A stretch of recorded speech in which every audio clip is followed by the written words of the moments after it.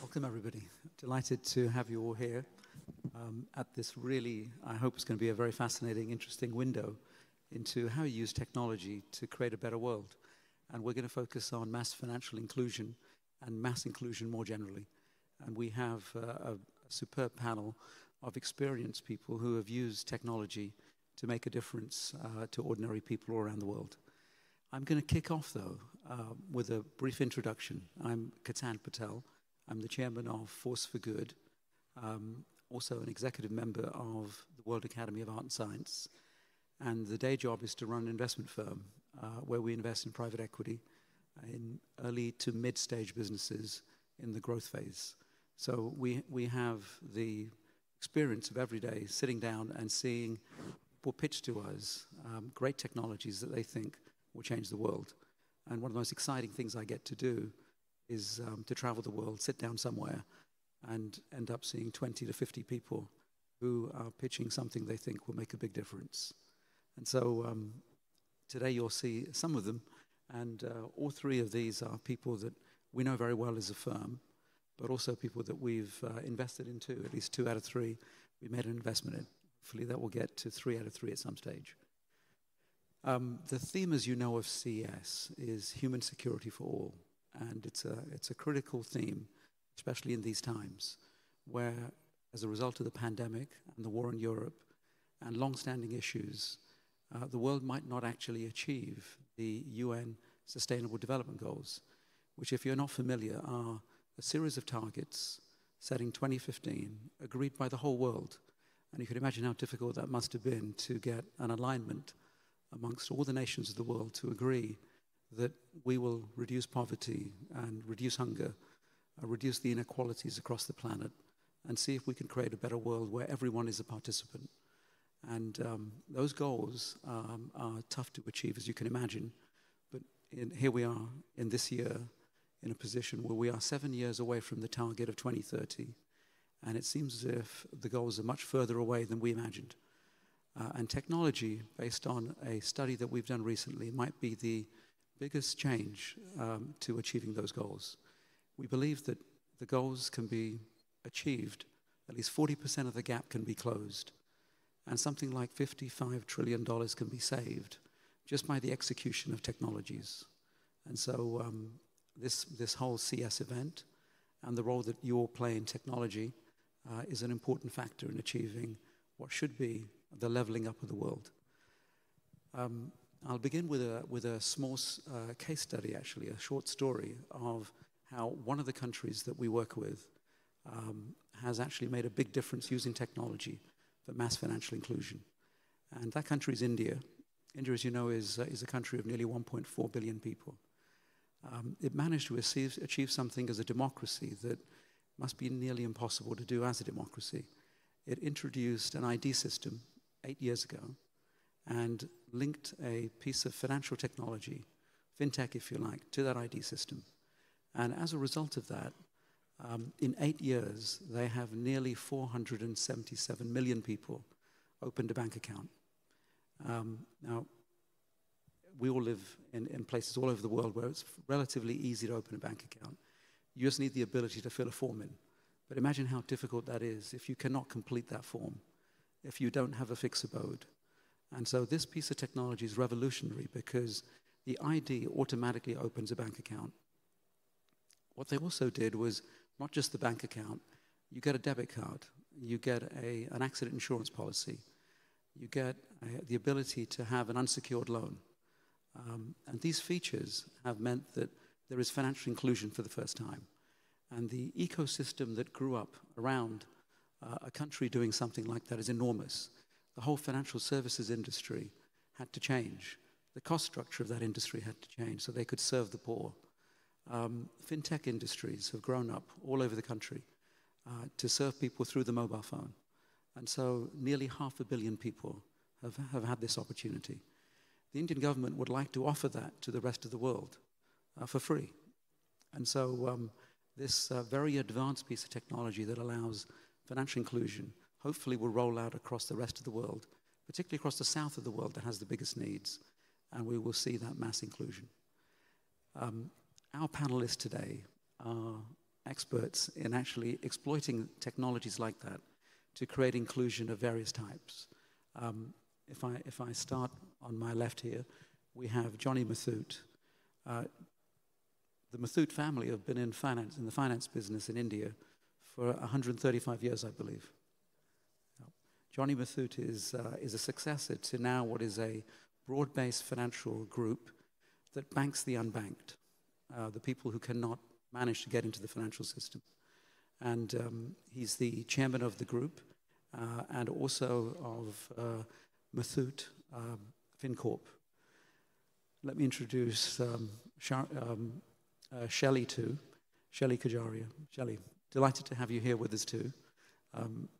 She's flown all the way from Calcutta and literally arrived at midnight. Shaily's a serial entrepreneur and runs a business called Tesseract, which also has figured out ways to include people who do not have inclusion. And we have Anil Mathews on the end there. Anil Mathews is also a serial entrepreneur and is the founder and CEO of a company called Near. Near is an advanced intelligence business. Let me kick off with the first question, and I'll pose it to you. What changes have you seen as a result of this endeavor by the Indian government to roll out financial inclusion? How has it affected ordinary people? Financial inclusion for the Indian government has been always a major focus point. In the last 8 years, what we have seen from 2014, the focus has been more to do with how technology can be brought in for financial inclusion. And that is where the first milestone we have reached on opening around 500 million accounts for the citizens who were unbanked so far.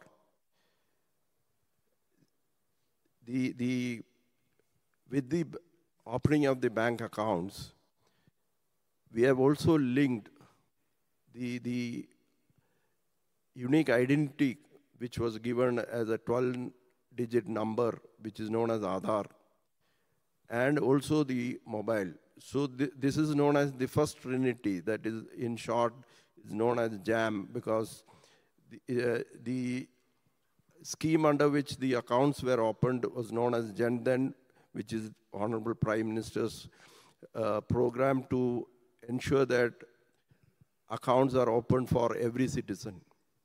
Linking that with the Aadhaar, which is the unique ID which is given to all citizens. The penetration has been 100% for every adult. And linking it again with the mobile. So that is the first trinity. Now the second revolution that is happening is on bringing a unified payment system, which is known as the UPI, and also the eKYC, because you need to have your identity plus your information as a customer.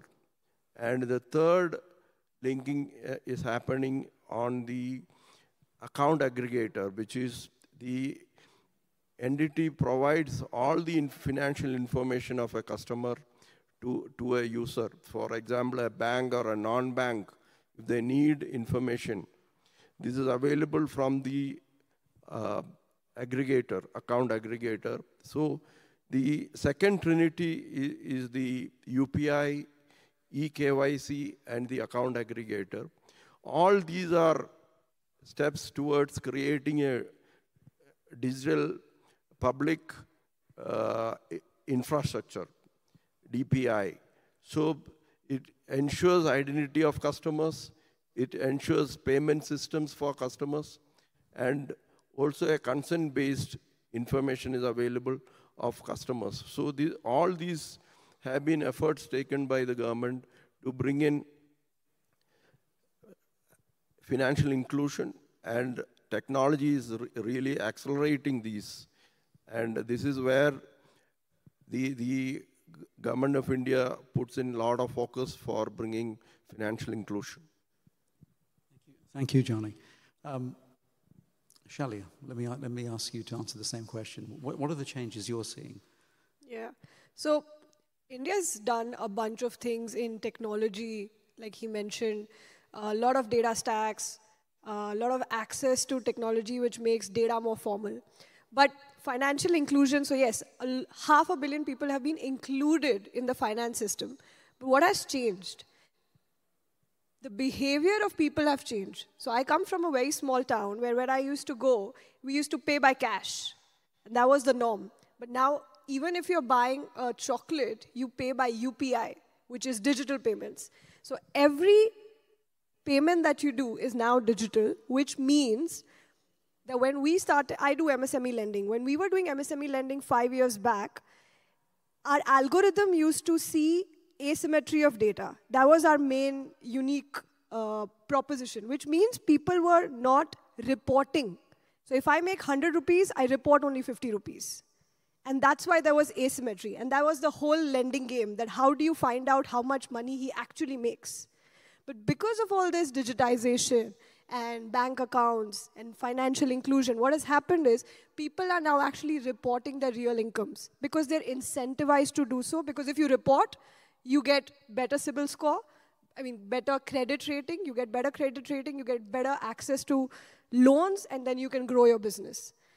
So how government's efforts is actually changing behavior of people is very interesting. And when people's behaviors change and they become more responsible about paying taxes, they become more ethical about borrowing, because now if you don't, you're going to get reported to credit bureau. That just changes the entire ethos of the country.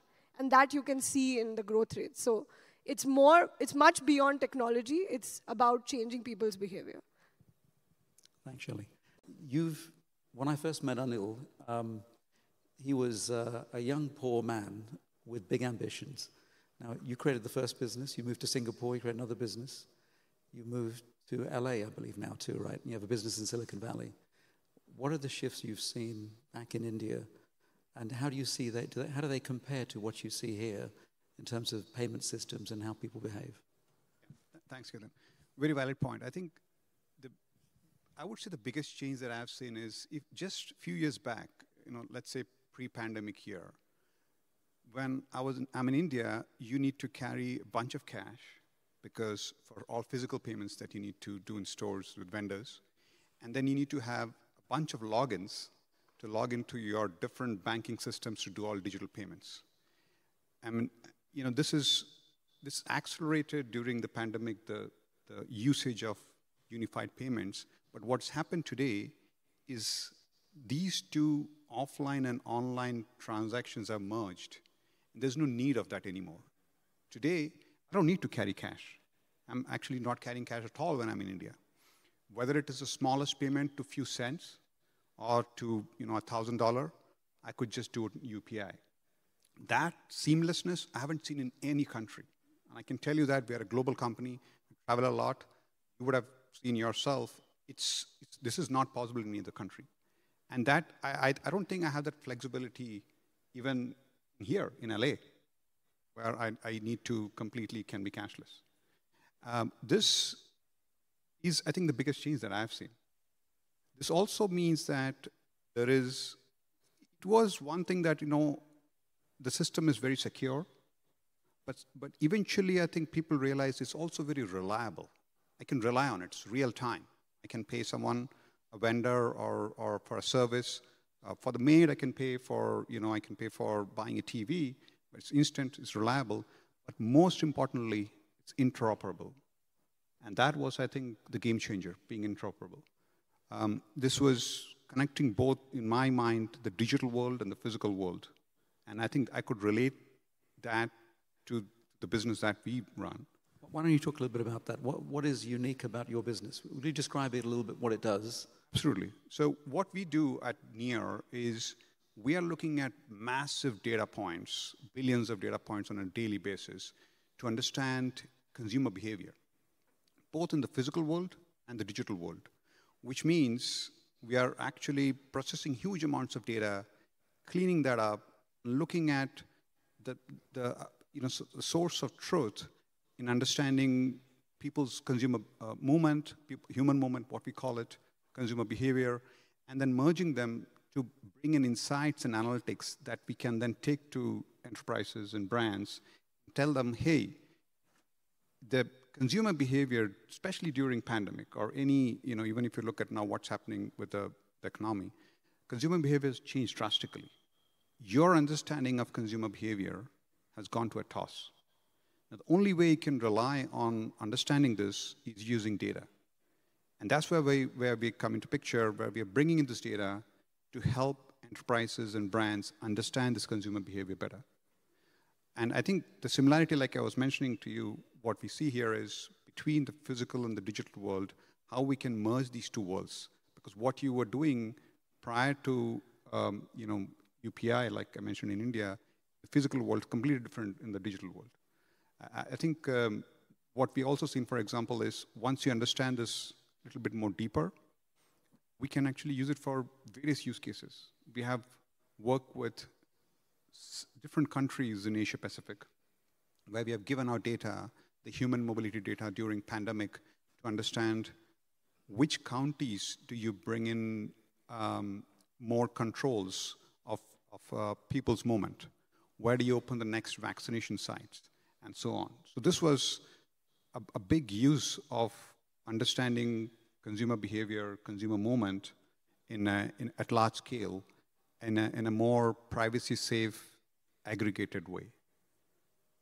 So some of the issues that people face on data security and personal security, identity information, you somehow have the algorithms that protect people, but you still track behaviors. Yes, absolutely. I think the core of our business is also a different kind of unified ID that we have. So we have a unified ID. So in our system, there's 1.6 billion monthly active users across around 44 countries. Now, we assign a unique ID to each of them behind the scene. This unique ID is, again, interoperable between both the worlds, the physical world and the digital world.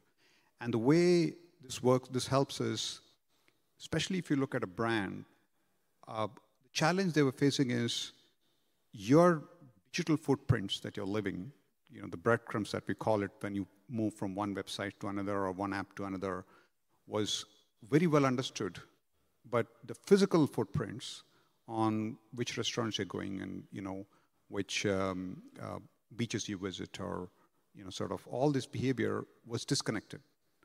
But imagine if you're able to connect these two, and if you're able to understand this at a deeper level, it would allow brands and enterprises that is to help consumers to reach out to them and work more closely with them, providing better services, better offerings, and will reduce fraud, because then there is a lot of things was not derived out of this data.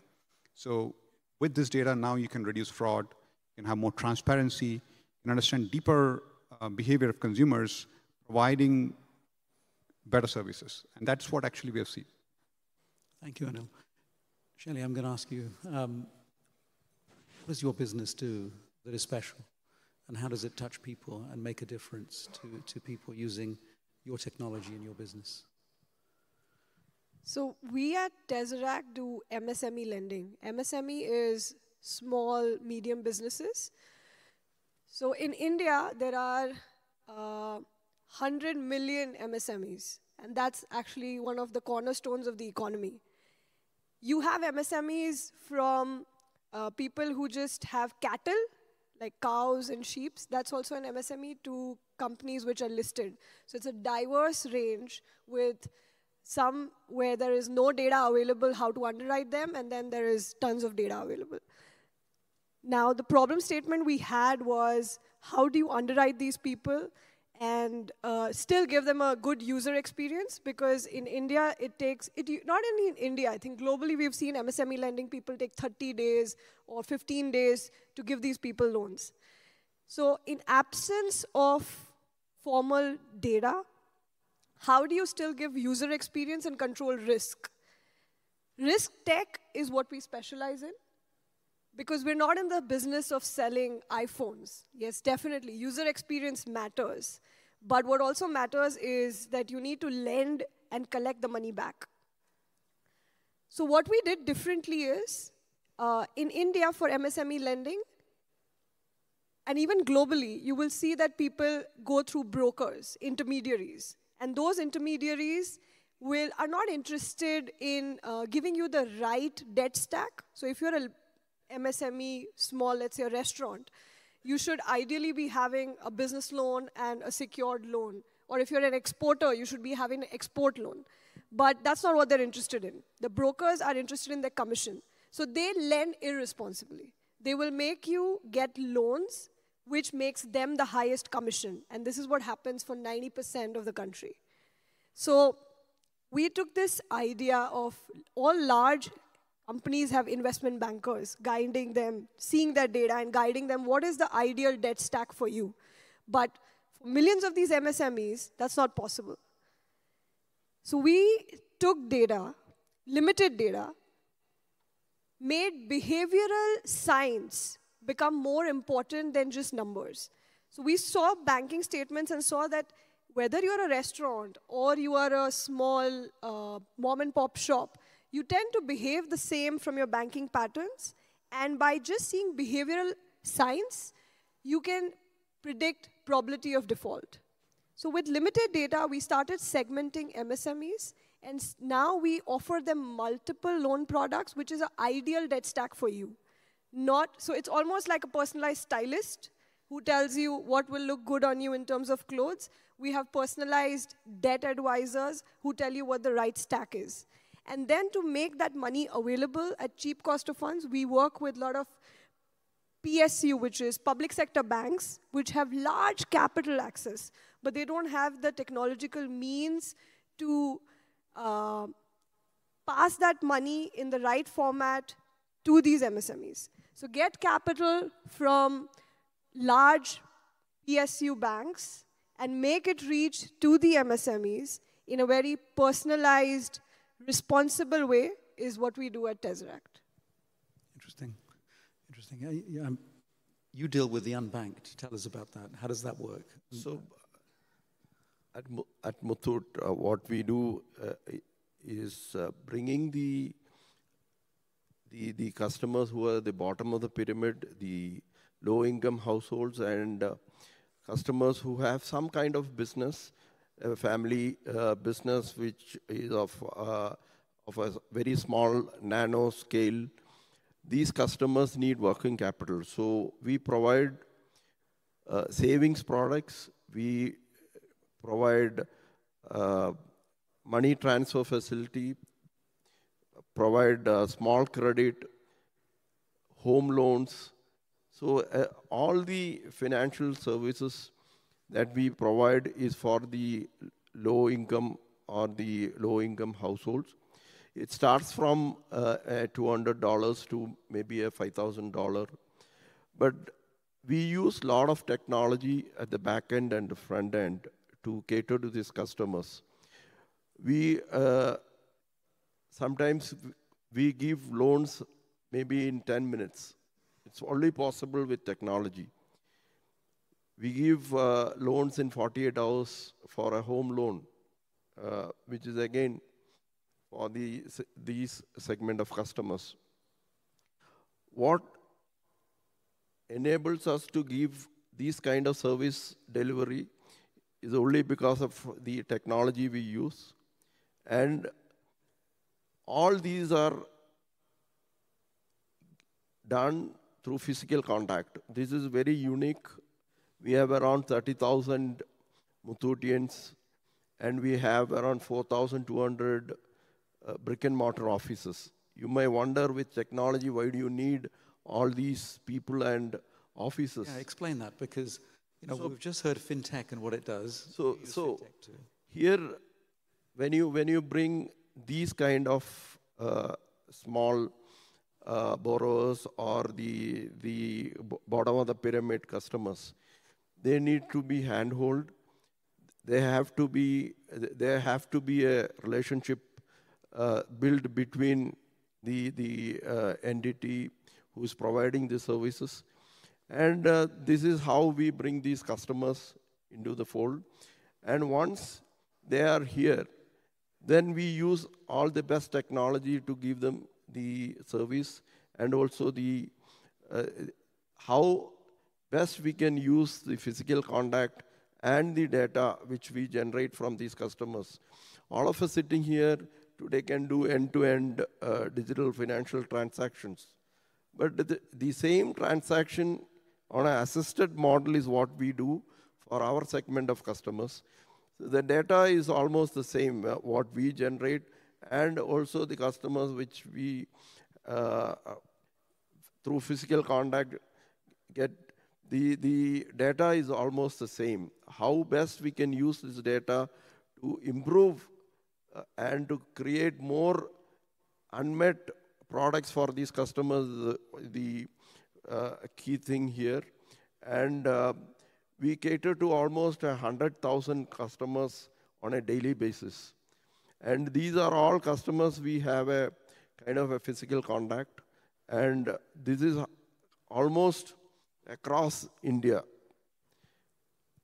So I'd make an important point here, which is, in a country of 1.4 billion people, you heard the MSME sector, which is the really small businesses, really, is broad. It's 100 million people. I mean, that's a big country, really, but that's just one subsegment. And I think both of you are helping people who have no ability to participate in the system itself and delivering the most basic of security. And I think the impression of the world has been security is about military weapons that can be used to give security to a nation. But the whole theme of human security for all is that human security is something very basic to all of us and our needs. And I think both of you are talking about that.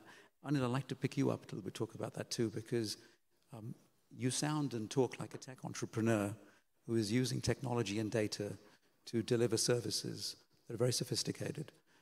During the pandemic, you had to think about how you apply that data and how you help with the fact that you have critical pieces of information that can help save lives. Can you talk a little bit about that? Yeah, sure. The challenge today is when you look at consumer behavior, if you walk into a store, there's a high chance that the store has sensors. They have anyway collect data, based on your purchase behavior. They have, CRM data to understand this, right? That when you walk out of the store, they lose you as a consumer. Their understanding of you as a consumer goes away. And so they have no idea what you did after that. This is very similar to when you walk out of a website or an app where you get disconnected. So it's very similar in both the physical and the digital world. Now, what we are trying to do with technology is help them understand this journey. When you walk out of the door, do you go to a competition? How many times would you go to a competition versus coming to the store? And where is your catchment area? Which zip code probably would you live in, and so on.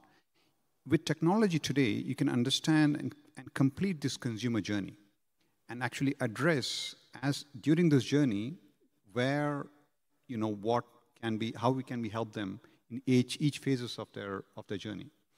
And I think that was not possible if you're not connected very well and not able to sort of use data at a very granular level. But the challenge is also that data today has a lot of noise.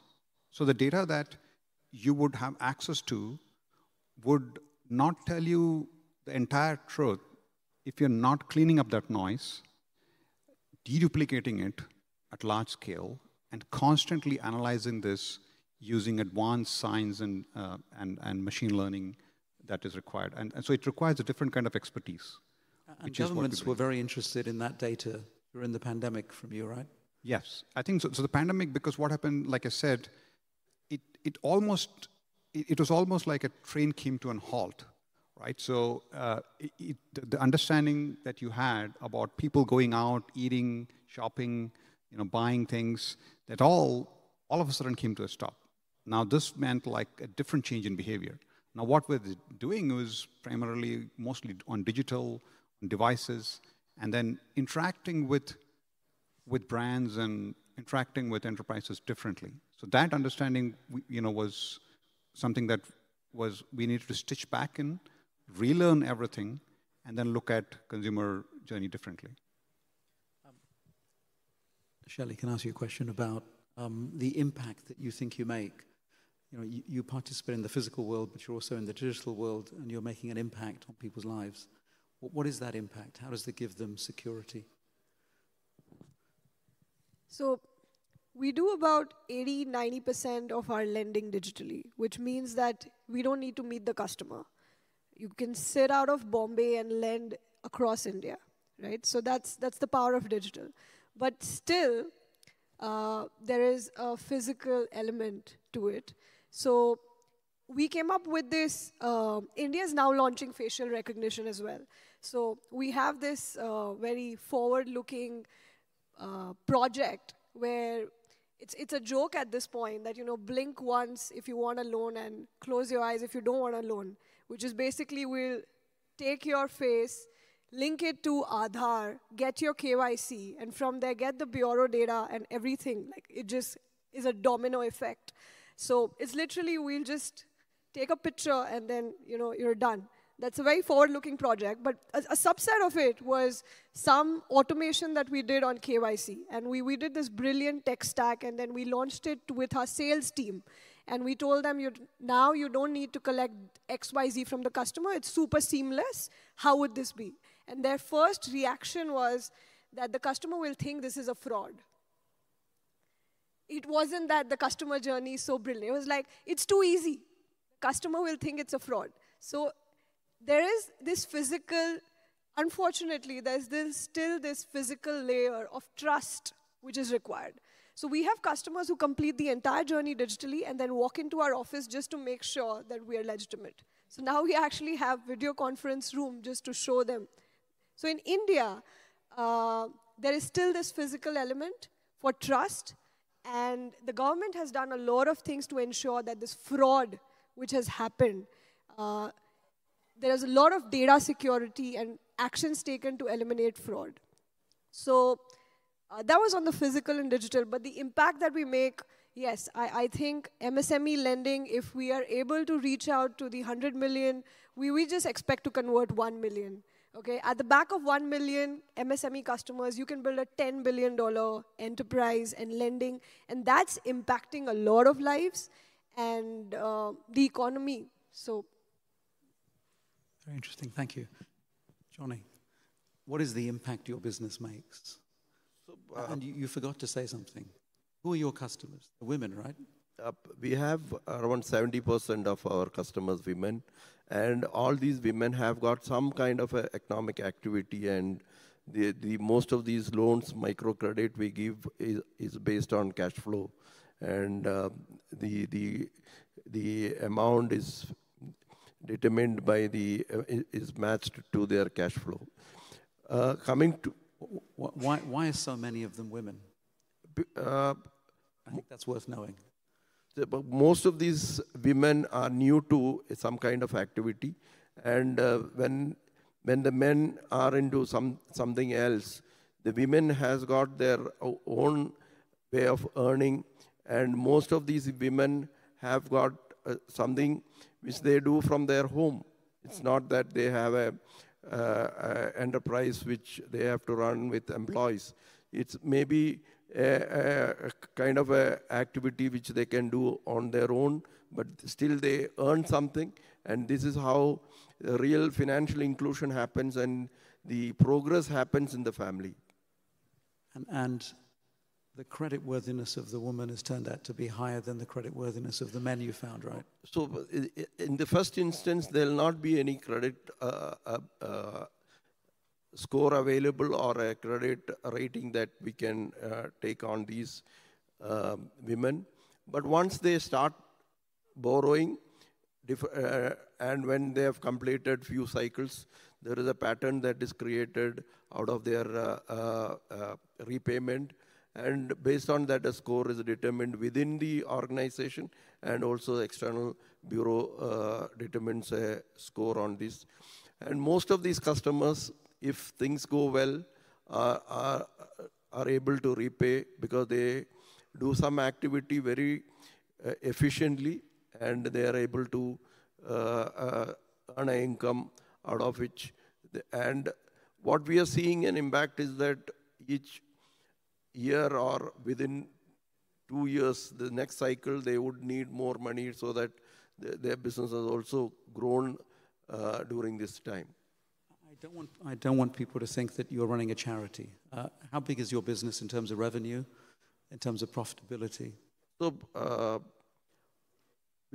all our entities are for profit, and all the entities today are earning enough revenue to make profit year to year. The total turnover for last year for our disbursement was almost $5.6 billion US dollars was our total disbursement last year. And these disbursements happen every day. So, and these disbursements happen through our branches.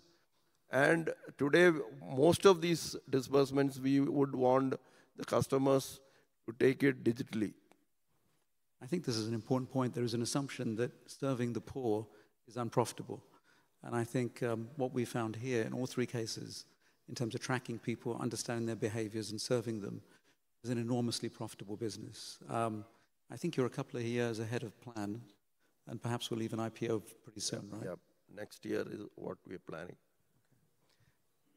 Let me ask Shaily the same question. Shaily, if I take it to the final round, we're in the last few minutes, what is the positive thing that you think, from your experience, we can do to the world to drive this inclusion further? I think innovation should be 100x, not like 1x, 2x.